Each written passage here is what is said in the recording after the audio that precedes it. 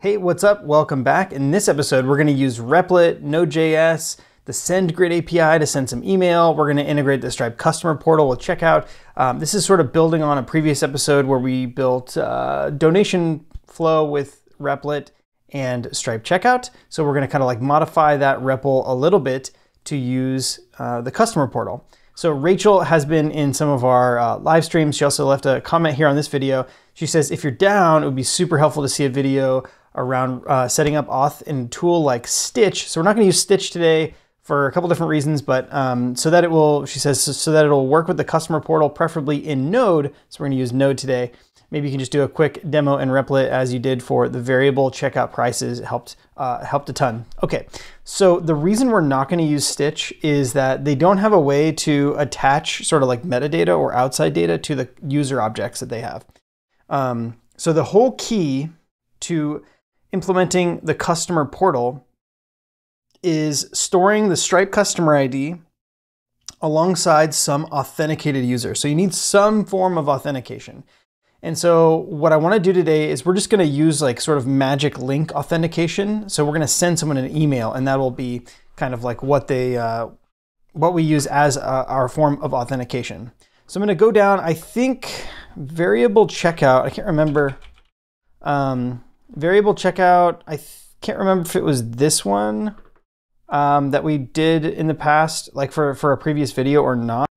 Yeah, checkout donations. I think this might have been it. Okay, so in this, yeah, all right, let's make this a little bigger. Okay, so in this REPL, we're gonna actually fork this. So I'm gonna click on the name and say fork, and we're gonna call this checkout customer portal node or something, I don't know. And that is going to create a new REPL for us that we can play around with. And we need a couple of things. So first, let's kind of just like go through what we've already got set up. So we're installing Express. We're initializing an Express app. We're going to use that. We're using Resolve. We're installing the Stripe Node client library to make API calls to Stripe on the server. We're using the Express JSON middleware. We're also going to say app.use express.url encoded. I don't know if it's express URL encoded. That's going to let us send just like raw form data instead of having to use JavaScript on the front end. And then we have a success page, or yeah, this is just going to render back an index.html page, which we'll see here on the right. And then right now the HTML page just has an amount, and we click donate. And then our success page, when we come back, we just show like a blob of JSON for the checkout session. And here's where we're creating the checkout session. We're pulling the donation amount out of this form. And on the form, we can actually simplify this quite a bit now. So we're using our publishable key to initialize an instance of Stripe. This is our form. It's super simple. It's just an amount that we can enter here. And then we were using JavaScript on the client.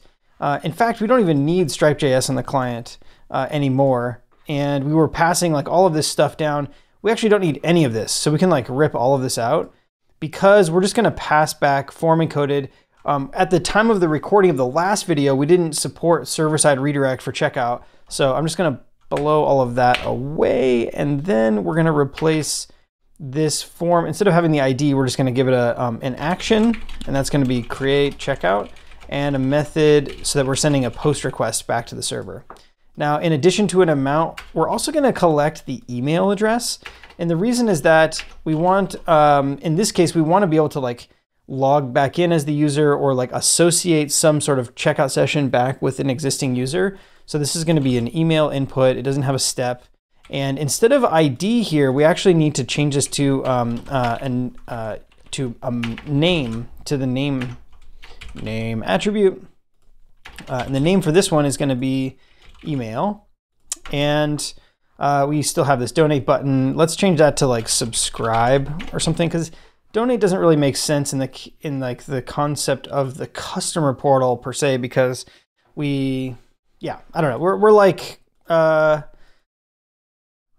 don't know, even amount is odd. Like let's take out amount. We'll just take in the email address and we're going to say subscribe. And then maybe above this, we'll say like H1, like my awesome service. And then you're going to, I don't know, pay like $10 a month for my awesome service. And yeah, sure. Okay, whatever. All right, so now we've got something that looks like this. We're gonna pay $10 a month. We're gonna enter our email and click subscribe. And what we wanna do is when we call create checkout session now on the back end, we're gonna pull off the email address. And we need to do a couple things. Like, first of all, in practice, you would like pull the authenticated user from the database. But what we're gonna do is we're gonna use Repl.it's database thing. So they have like a node database. So you pull in at Repl.it/database, and then you can create a new instance of the database. And then the way that we like get and set from it is just by calling like db.get and db.set. It's a super simple like key value pair database. And so when someone gives us their email, what we're going to do is we're going to try to look them up in the database. So we're going to say like const customer ID is await db.get, and we're going to pass in their email address.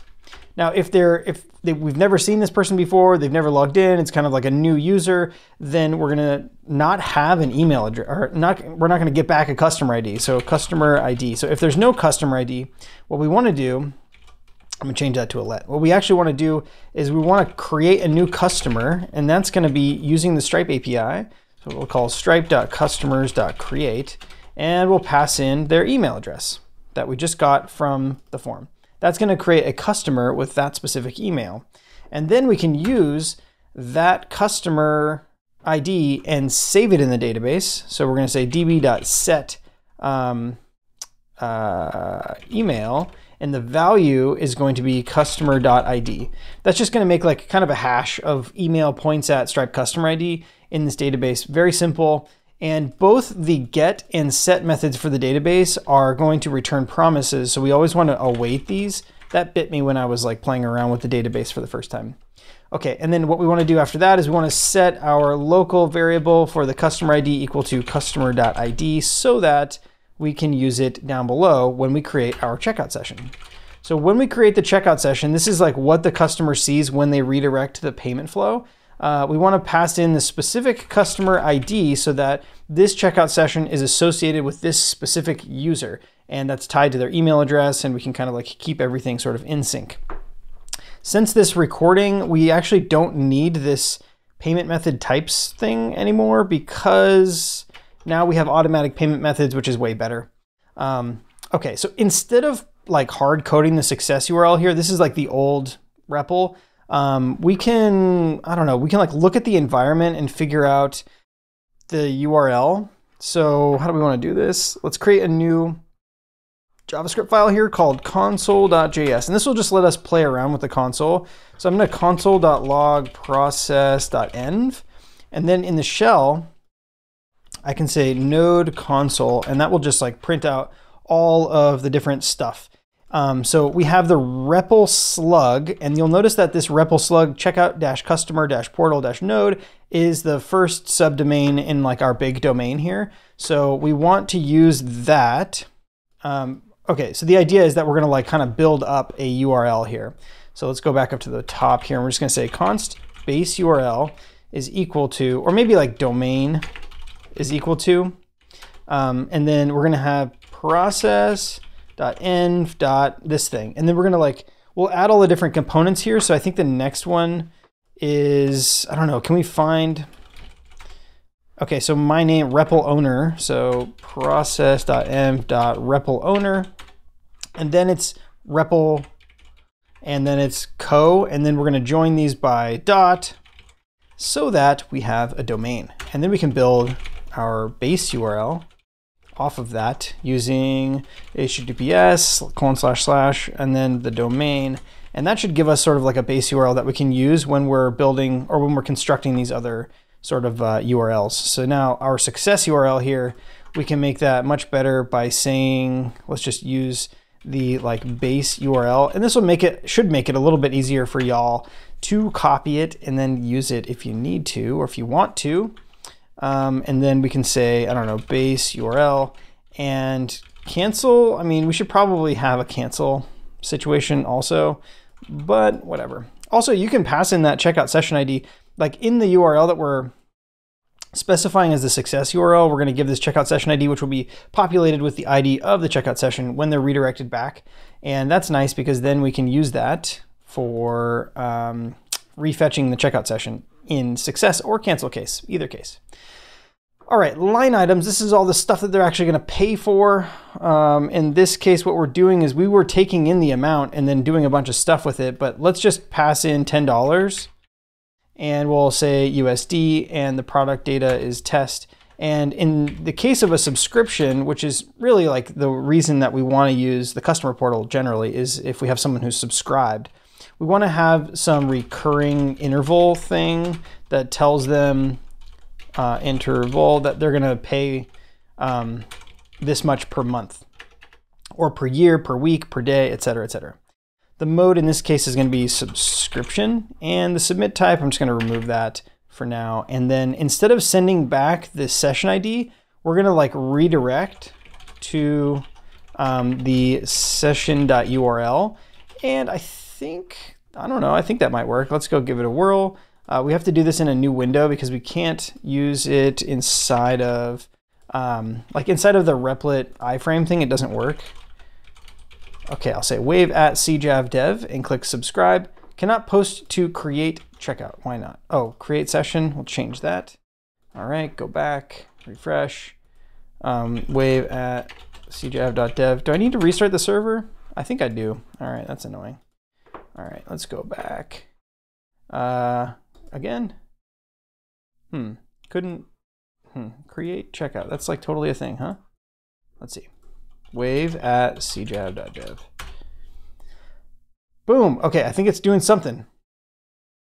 Oh, you know what it's doing? It's failing because I don't have my API keys set, I think, right? Yeah, we don't have our API key set. So we need to go to secrets and we need to make sure that our environment variables are set. And there's one right up here that we're trying to use to initialize Stripe. So I'm going to use my secret key there so that that is on the server. And then what I'm going to do is, this is like, yeah, if it crashes like that, we don't have very good error handling right now, but that's fine. Wave at cjav.dev.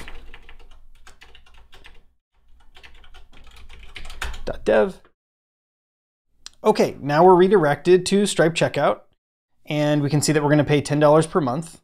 Here's our email address and all of our information, blah, blah, blah. Let's use our test card number. Okay. Jenny Rosen, yeah, sure. I mean, I don't know, let's see. Let's make it me. All right, 1, 2, 3, 4, 5. And I do want to save my information for faster checkout next time.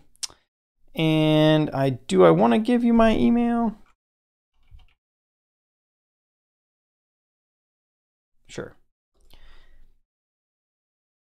Hopefully that's not texting a real person. This is in test mode, so it shouldn't. So, all right, we're redirected back to the success page. You can see up here in the URL, we have the ID of the checkout session, which we used to fetch all of the things. What's really cool is we should have a customer ID in here somewhere. So this is our customer ID that was associated with that user. And if everything worked right, then we should have saved that customer ID in the database. So let's go back over to our console thing and try to fetch that from the database. So again, we're going to require the database thingy, initialize a new instance of it, and then call get on the key, which in this case is going to be the email address, wave at cjav.dev. And again, this is DB, and we need to await it. Or we can just, yeah, I don't know. Then console.log value. I don't know, let's see. Go back over to our shell and run node console again. Okay, so we did get back a customer ID. That's fantastic. So now we have, basically we have a database that contains the ID of the customer related to that email address. This is what we're going to use for authentication. Let's talk about the SendGrid part of this. So SendGrid has an email API, and they have this quick start for Node.js, and I'll put a link to this in the description of the video. And what we see here is like once you've got your SendGrid account set up, you can create API keys for it. And those API keys, in the case of this example, need to be stored in an environment variable called SendGrid API key. So I'll come over here and go to our secrets. I'm going to add a new API key, and this is where I'm going to drop it in. So I added my SendGrid API key. Okay, so now what we should be able to do is go back to our files. Let's follow the guide here. We've already verified our sender. We're on the right versions, blah, blah, blah, blah, blah. What's really cool about Repl.it is we don't actually have to run this npm install thing. It sees like, oh, if you have a new dependency, then it should npm install it. So really what we want to do is just grab all of this section, and we're going to come up to the top here, dump it in. And the first part is it's installing the SendGrid dependency.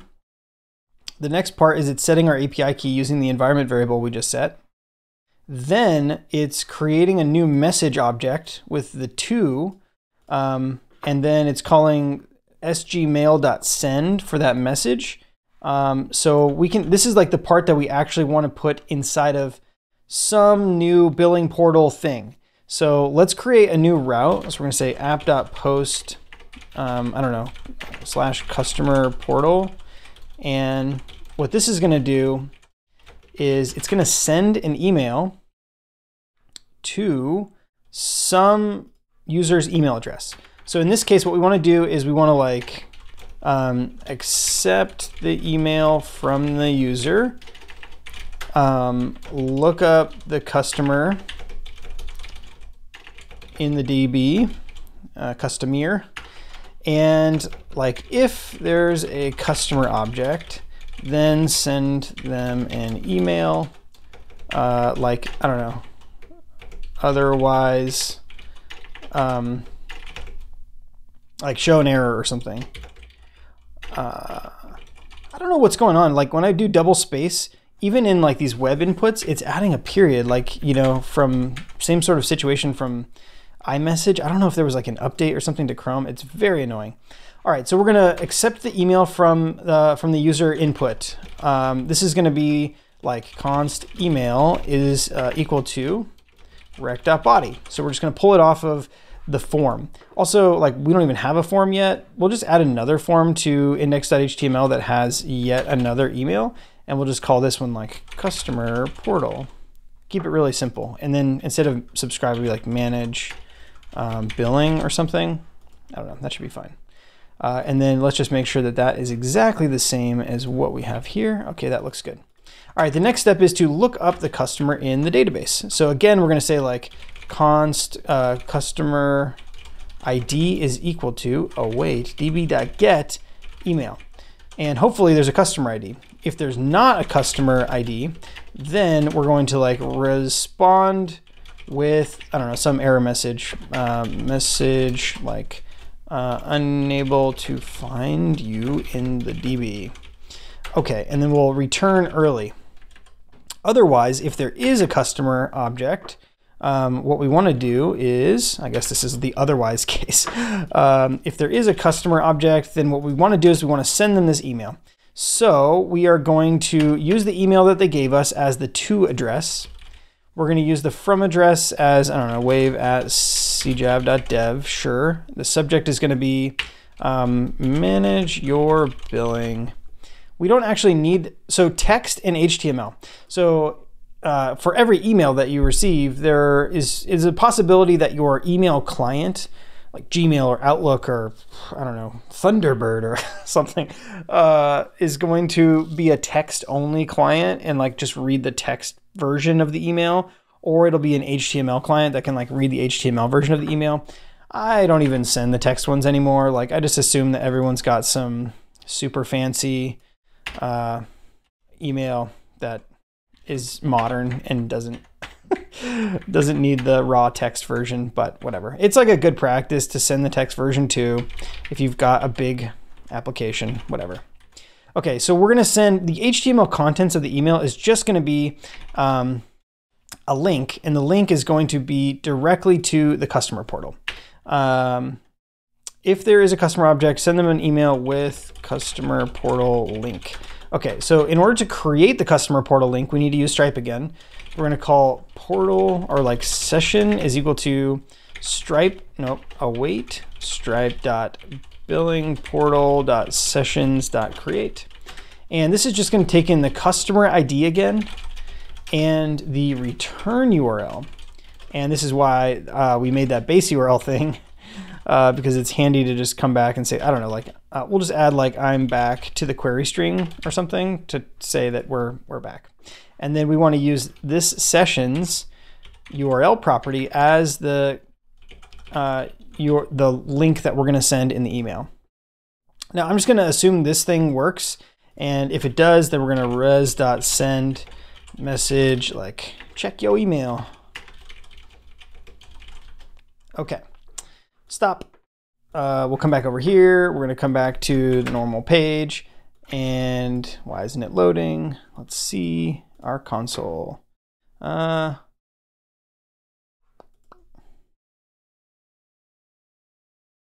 Trying to start, it's starting at npm installed. Okay, so see how it npm installed SendGrid?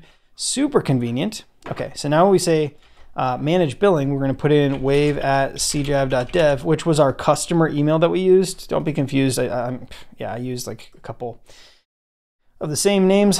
And then it says check your email. All right, so this is the email we received. It says manage your billing. This came from SendGrid.